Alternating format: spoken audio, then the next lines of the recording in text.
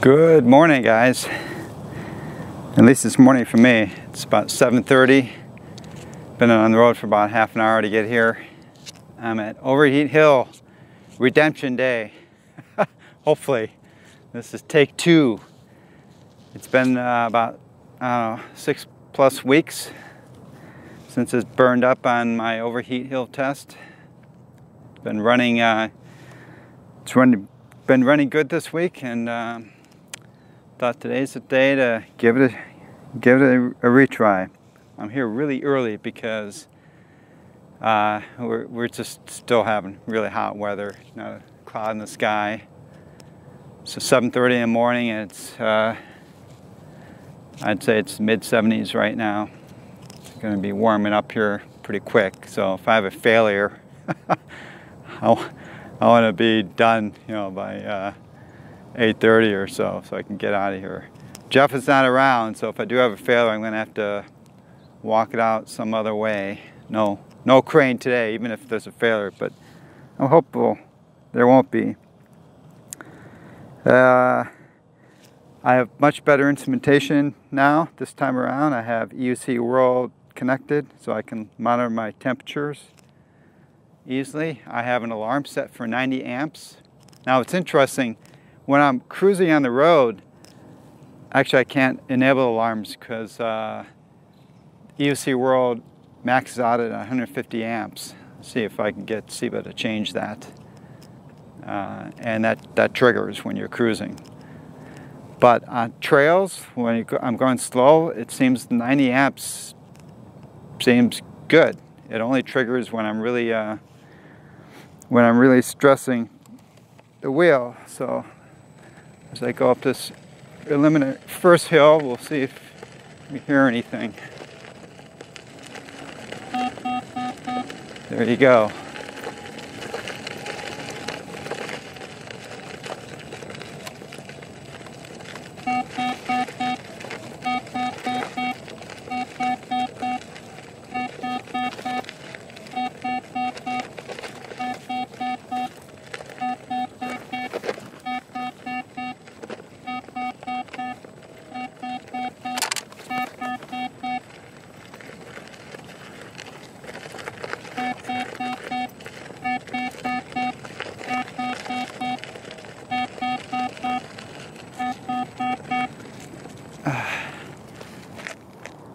Okay, that might be a bit annoying. I'm probably gonna have to change that.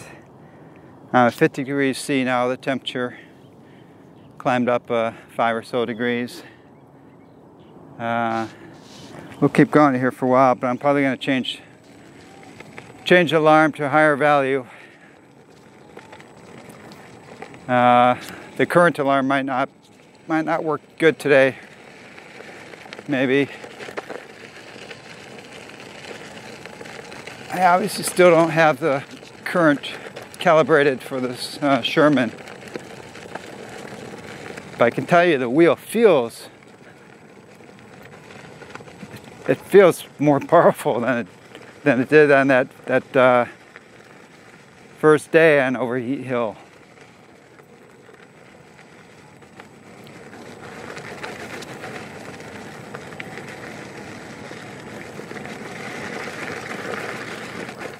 Now, Veteran has confirmed with me that they did change the firmware to provide more power. I assume lower speed power. Now, and I also have a new motor, of course. I thought that the motor had only been modified with thicker wires, 12 gauge wires now, instead of 14. We don't know if they made any other changes to the motor. I suppose it's possible. And also there's concerns that, okay, they made the wheel slower. I'm not convinced of that. We're gonna have to see some people who get the production wheel. They're the crazies who want to test full speed, but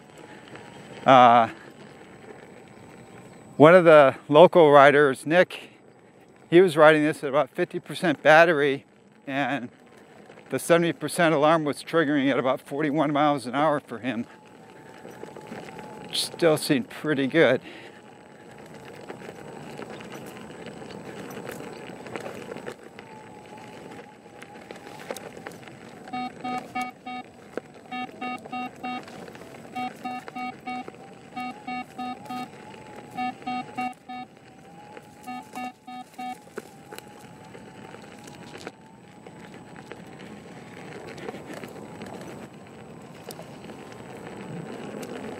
You know, maybe I'm just going to leave that 90 amp alarm as is, just so you can get a sense when it's triggering that the wheel is really working.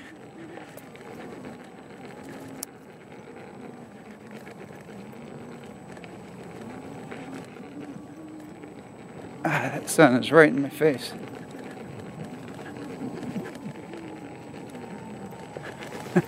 I tell you, either I'm here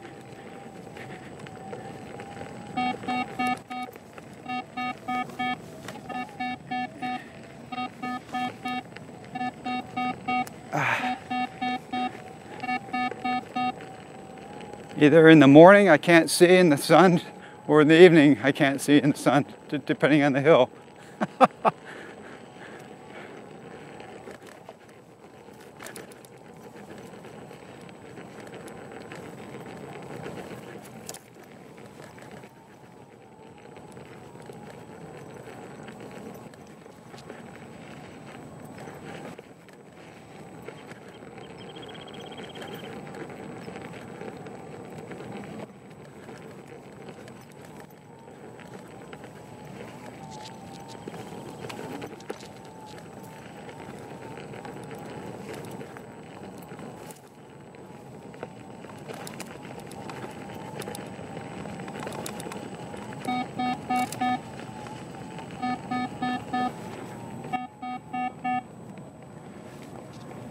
Okay, and the temperature 58 degrees.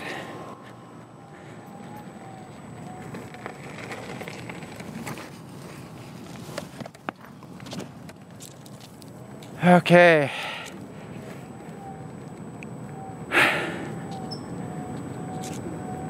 First preliminary test done. The wheel's feeling good. Oh, I also wanted to mention the vibrations. I don't know if you happen to remember on the first hill test, I talked about how the wheel it would vibrate when it was when you were stopped like this, and so I'd move in a certain way, it would vibrate. That's gone, and they had told me that that was also part of the firmware upgrade that was going to take care of that.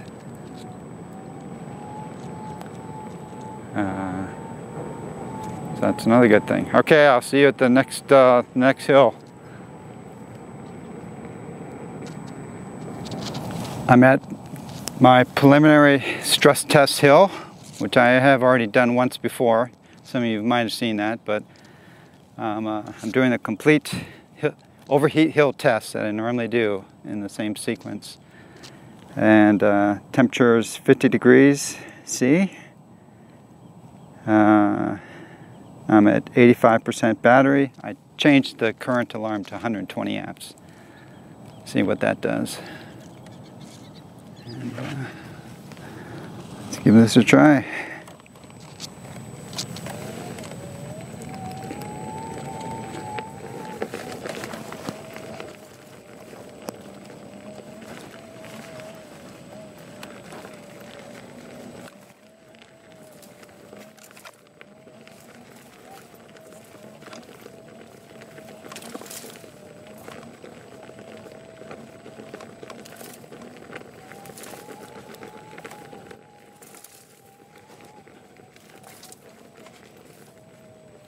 Excuse me. Holy cow, man, really? Thanks. Man, a little exercise might be good. There's some of the things I'm doing this for exercise, and then gives me a hard time.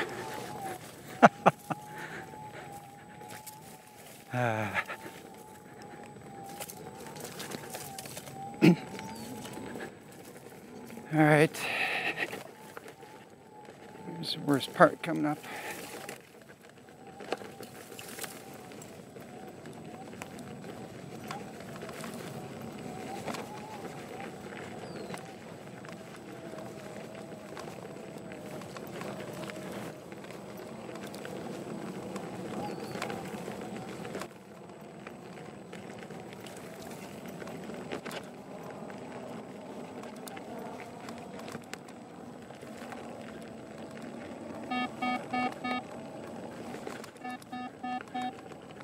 First alarm. Whew. Okay. Temperature went up to 59 degrees C. Other than that, it felt pretty good. Okay. Let's see, I'm going to go down, so I'm going to change the tilt.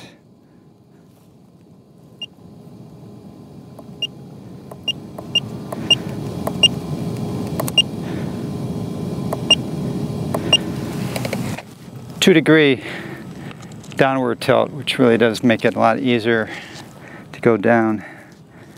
And see how this feels. See if the alarm triggers.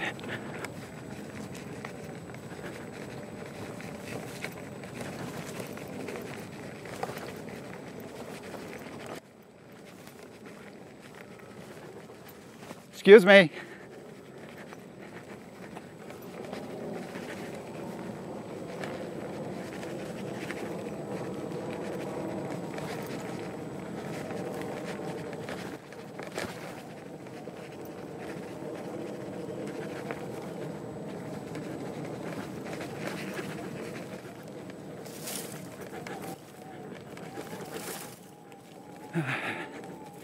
Feels good. Lots of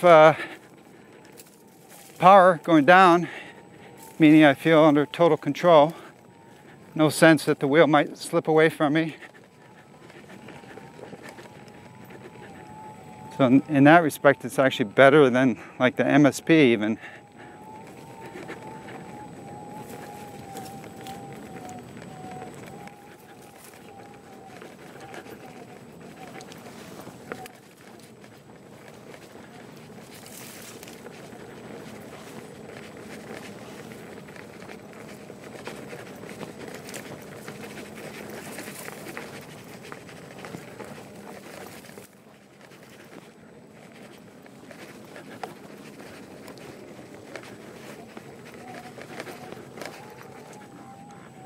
All right. Temperature is 61 degrees. Climbed it a little bit.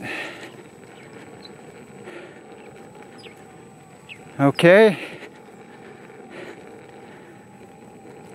The big test is coming up, Overheat Hill. See you guys in a few minutes.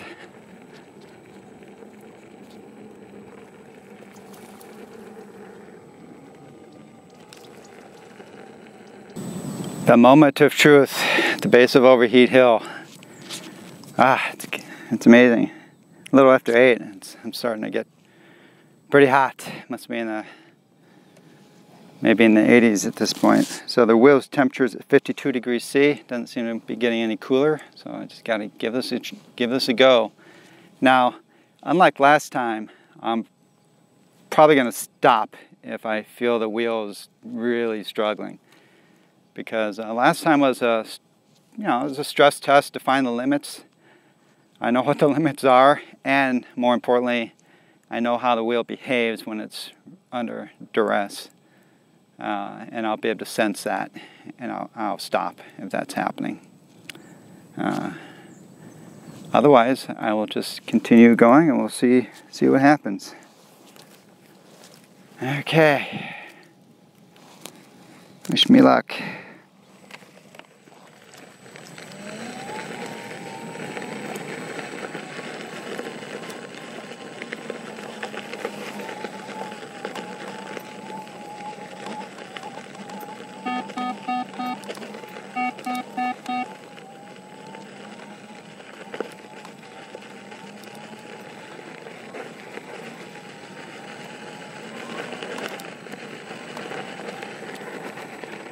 53 degrees.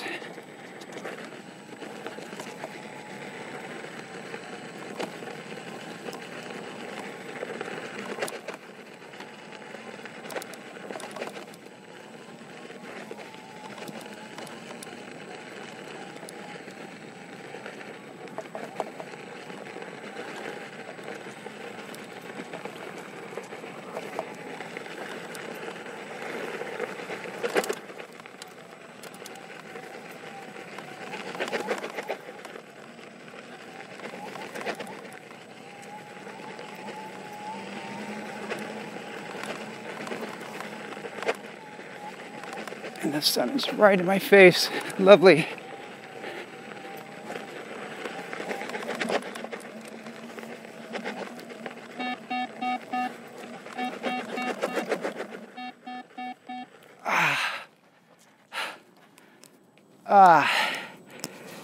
It's struggling. 61 degrees C. But the motor wasn't it wasn't feeling good.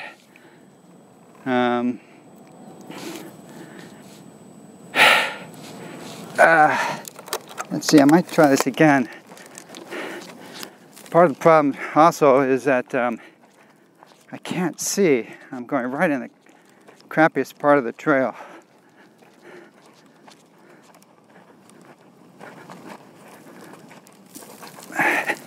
It felt better last time, but there's definitely a bit of vibrations going on in the wheel.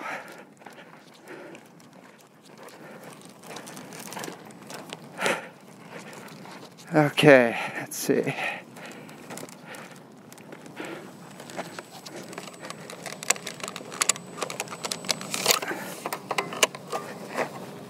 It's hard to do a perfect test.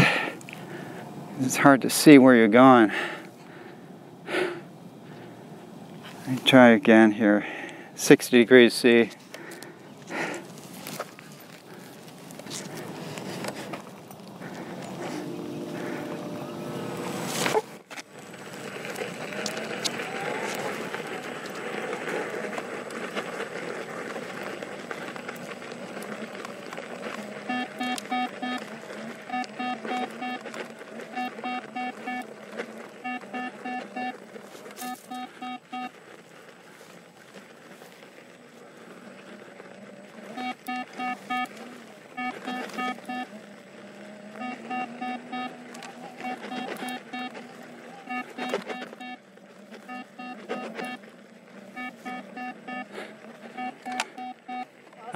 Hi. 68 degrees.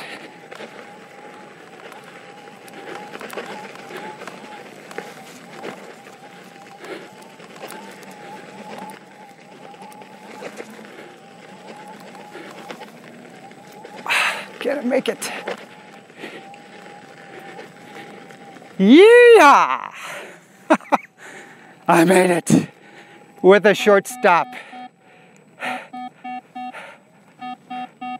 And that is the temperature alarm. 76 degrees. That's EUC World doing that, not the wheel. As soon as it drops a degree, it should stop.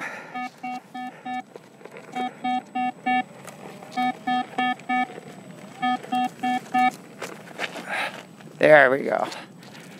Whew. That makes me feel good. So yeah, it wasn't continuous, but I didn't edit it, so you saw. I think basically what happens is the sun was in my face, and I was on the left side, and it was just too bumpy and too much loose dirt. So the second time I took the track on the right, which I normally tend to do, and I made it. It was beeping like hell though.